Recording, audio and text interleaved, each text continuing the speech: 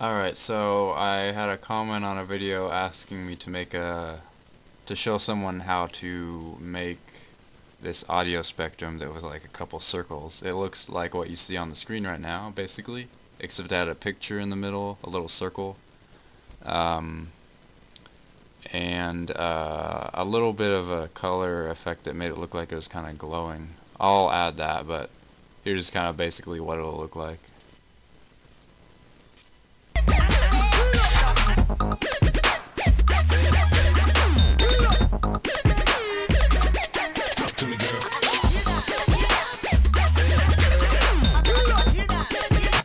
So the first thing you want to do is have After Effects, and then after you do that, open it, and then go to Composition, make a new composition, or Control N. Make sure it's the size you want. 1920 1080 is 1080p, 30 frames per second, 10 minutes long is pretty good. Let's just start. Okay. So after that, go to Layer, make a new solid, make sure it's the same size as your composition, and then do that. Click OK. Right click on it, Effect, Generate, and then Advanced Lightning. What the hell? Audio Spectrum, not Advanced Lightning. I don't know what that is. I should try that sometime though. Audio Spectrum.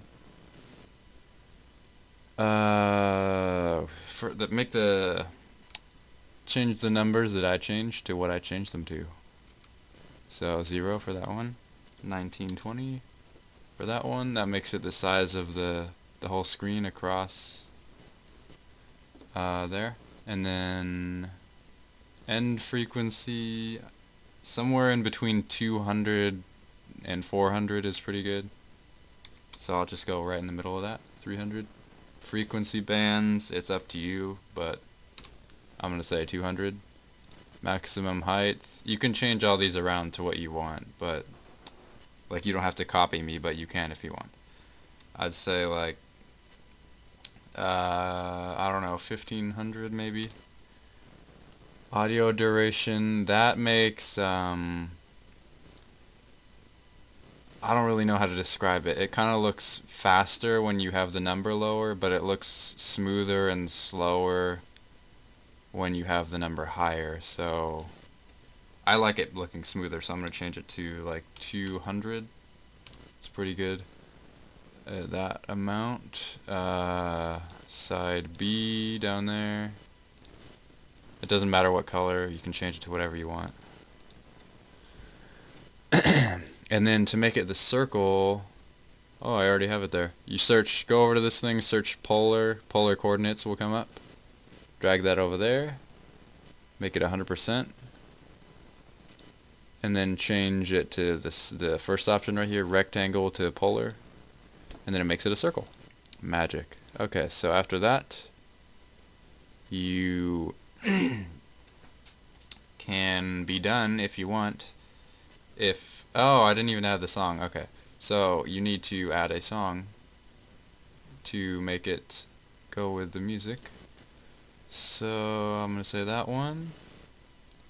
That was already in there. That's cool. So put that down here. Go back to the effects on the black solid right there, the audio spectrum, and change the audio layer to the song. After that, it should like move and stuff. Yeah, like that. Let me get it to good there.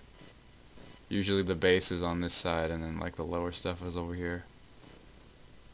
And then if you want to make it like this video that is on the screen right now, then you copy and paste it. Every time you copy and paste it, you have to change the audio layer right here back to the song again. I don't know why, it just gets rid of it. So yeah. And then rotation, no, not rotation. Actually, yeah. Make it 90-degree rotation. And then what's next? Oh yeah, the scale is 80% for that. And then since it's sticking out, you should probably lower this to like 600 or yeah, that's perfect. Something like that. And then copy and paste it again. Make sure it's synced to the music again. And just 20% down every time for the scale. And then make the rotation 0 so it looks like this. And that's pretty much it for the basic look. And if you want to do some special stuff to it, make it look kind of better, get like a picture or something, put it in the middle to make it so it's not just plain. I'm gonna add awesome face. Put that right in there. Right. Alright, so I just skipped a little bit of me changing the size of this and moving it around so I could get it perfect in the center. But okay, so after that you can change the colors if you want. I'm going to put a white background behind this so I can see when I change the color to black. By the way, if you want to change the audio spectrum to black, for some reason it won't let you, so you gotta go to type in tint over here, drag that on there, and set both colors to black, and then it's black. Yep, that's it. So what next? Oh yeah, I should do that for all of them. I just changed it to black because the outline of this smiley face thing is black, so I figured make it the same, you know? Anyway, so next, if you want to add some glow to it, you can just... You could add the effect called glow, but it's just not that great. The best way to do it is to just get all the audio spectrums, all the black solids is what they're called on there. Just copy and paste. You have to link them to the music again. And make sure they're all connected to the music so they sync to it. And go over here, type in fast blur. It's the bottom one, just fast blur, not CC radial or whatever. Drag this over here, and I'd say set it to like 8 probably. Yeah, 8. It's pretty good. And then copy that, paste it on the other layers. You can see it adds kind of like a shadowy glow looking thing. It'll just make it to the same color obviously, but you could just leave it at this, but each time you add more, you could copy and paste it again and then change the fast blur to like 16, so it's slowly getting more and more glow on it, but each one you add will add more render time. Like the videos I used to make, they had a ton of glow on them, and since my computer's pretty shitty, it took like 8 hours to render a 3 or 4 minute video. It sucks. But you can do it if you want. So just copy that again and do this shit.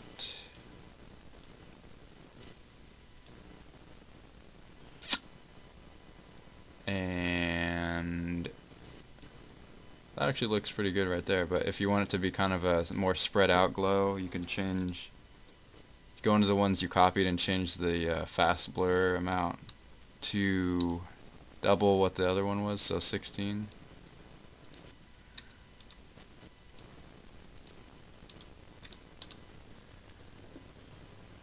That really did not change shit, but you can just keep copying and pasting it, and if you want to. I mean, it'll add more render time.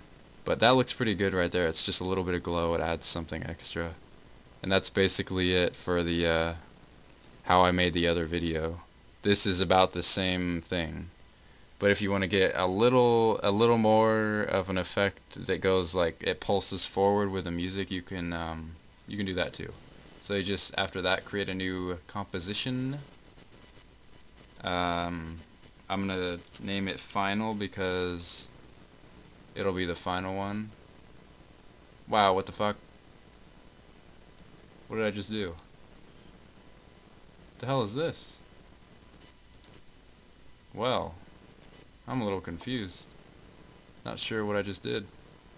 Anyway.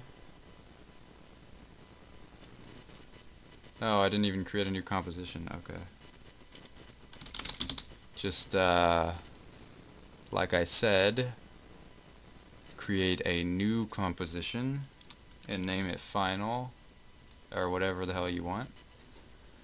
And, go back to the project and find the other composition right here. It'll be listed up here as whatever its name down here. You take that and you drag it in here. And oh yeah, you need to get rid of this.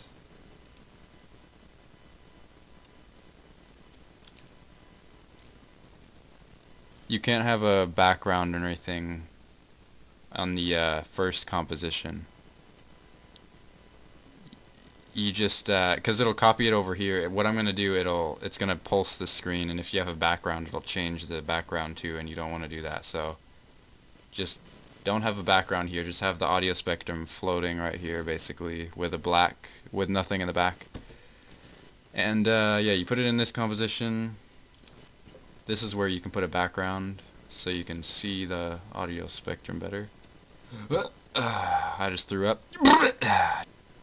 So, after you have the first composition dragged into here, and you have a background or whatever, you don't have a background, do whatever you want. You have to go up here, put the song in here, right click on the song, keyframe assistant, and then convert audio to keyframes. And you don't have to do this part right here. I just like it because it makes the keyframes, since I'm gonna make the picture or the audio spectrum right here kind of move forward and backward depending on how loud the song is. It'll look kind of jumpy if you don't do this part that I'm doing right here. So you alt click on that little stopwatch on slider right there, and then type in smooth. That thing, I can't remember what it's called. Smooth 0.05, 11, and then another one of those, whatever, I can't remember what they're called. And then that takes all the keyframes and it smooths them out, so they're not like jagged lines going up and down. It kind of makes them round, and it just makes it look less jumpy and stuff. So yeah. Okay, after you have that audio amplitude layer there, go and open up the first composition right here, and the code, or the expression code text thing, I have it in the video description, so go down there, highlight it. It'll look like this. It starts with the minAudio part, ends with SS and brackets. Copy that, go to scale, hold down Alt, click on the stopwatch right next to it, Control V, or Command, whatever computer you're using, depends, paste it in there. Alright, so after you paste that in there, you'll see this thing change, and it kind of moves forward and backwards with the music. It mostly, yeah, it kind of moves forward and backwards with the music, so. Oh, and if you want to, you can do this for anything you're doing in After Effects. If you want to make everything render faster, just select whatever that you have an expression on, which the only thing I put an expression on in this project is right here. That's it. I did put one on the audio amplitude, but that doesn't matter because this thing is the only thing that's like a video, or that's actually going to render, that's actually going to process what this is doing right here. Instead of having this thing having to like calculate each keyframe, each single frame, how big the scale is going to be, you can just you can do this for any project. Again, you go select whatever has an expression in it and press U, and then it opens up anything that has an expression.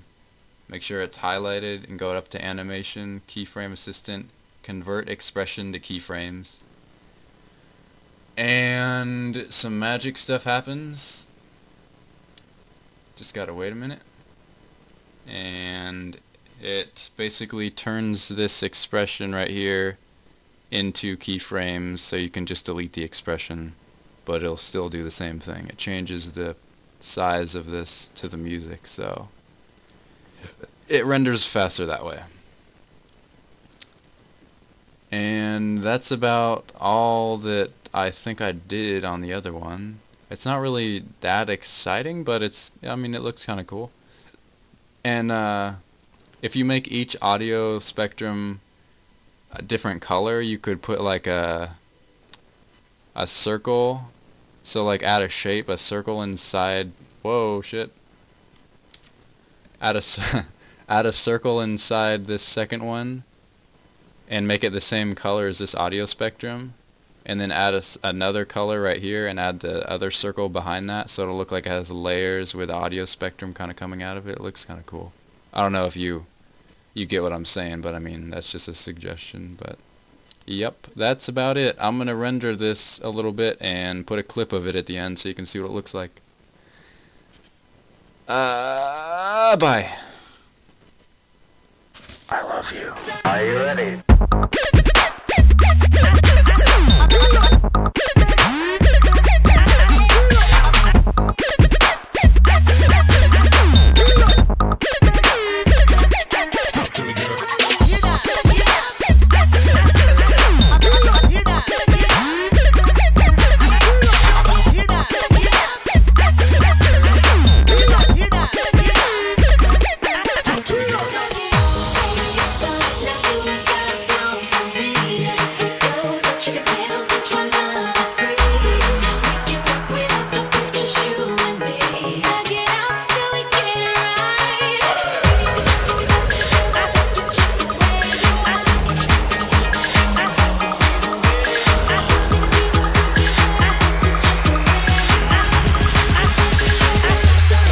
I ain't got no